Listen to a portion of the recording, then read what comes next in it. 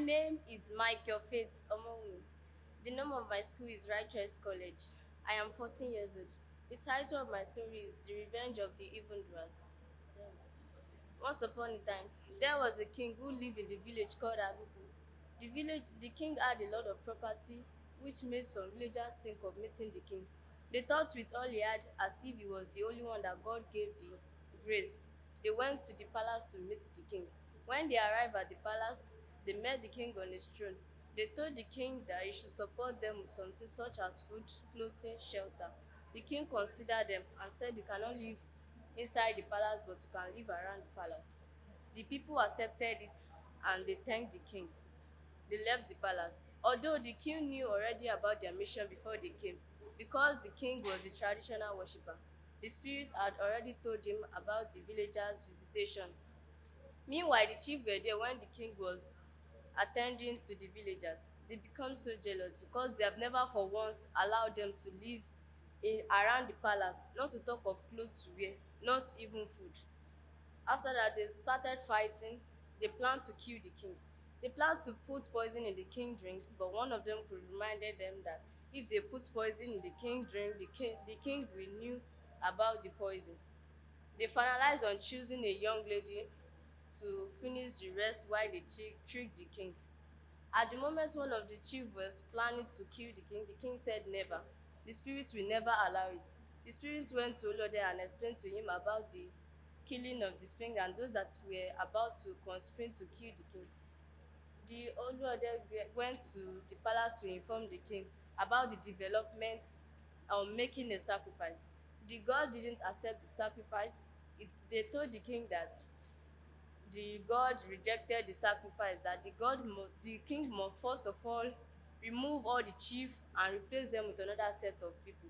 The king said, how on earth is he going to remove them and replace them with another set of people? The god insisted to the king commanded by the gods. Later in the night, the queen brought food. The king rejected the food and said eating food is not the matter right now. As some hours after the queen left, some people came in the vaid night to strangle the king to death. 4 weeks later, the god decided to revenge on the king death by eating and consuming the villagers. When they arrived at the village, the king at the village ran for refuge notice that some people are killing the people in his village. The king sent for a priest to consult from his oracle. He shook his head and said some wicked people and evil spirits have invaded the village. The king, after the priest was done, on his way home, he was instantly killed by one of the gods. When the king heard about the death of the priest, he sent for another priest to consult from his oracle. He shook his head and said exactly what the first priest had said. On his way home as well, he was also killed by one of the gods. Later, people couldn't come out of their house because of the gods, because they are eating and consuming the people. The Oluwade did a sacrifice for them to appeal the gods in order to allow peace to reign. The gods said they have not done anything yet. The fight had just started. The Oluwade agreed that about what they said. Later, the Oluwade agreed to find those that killed the king, but he said he doesn't have much power to find the murderers.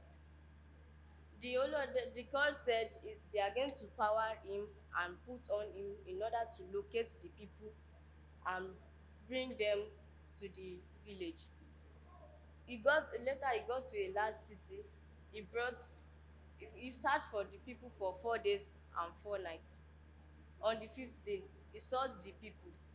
He bundled them with his power given to him by the gods. He took them to the village. The villagers were excited. The Oluwade made himself clear at the front of the gods, and they rewarded him by making him the king of the villagers. The heavens smiled at him. Everything went in peace and unity. That's all.